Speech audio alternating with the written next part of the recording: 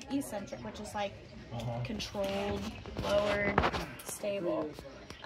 So it was really nice about what the graph showed yesterday is Bria was going in and out of a concentric and an isometric contraction, meaning she was helping kick that leg forward, or the muscles were at least timing correctly to kick that leg forward, as well as that isometric contraction of it stabilizing. And we really want to see that, because if we do get to the point where we can start walking over ground or using braces to assist, the more muscle activation she has to help hold her up, hopefully the less she needs something else.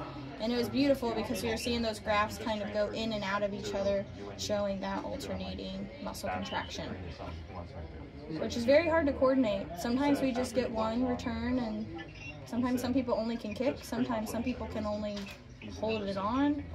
I mean, that's a lot for your muscles to do 3 different types of things all in a matter of a few seconds. So. Oh, that sounds so good. That's such a good message.